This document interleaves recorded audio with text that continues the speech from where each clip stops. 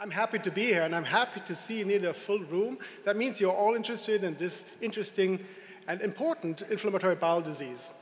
These are data from Örebro, which is a reference center for microscopic colitis in Sweden, and here we can compare it to the other IBDs because they also joined the EPICOM group, which was organized by the ECHO. And here we see that microscopic colitis with an incidence about 10 to 12 per 100,000 lies exactly between Crohn's disease and ulcerative colitis.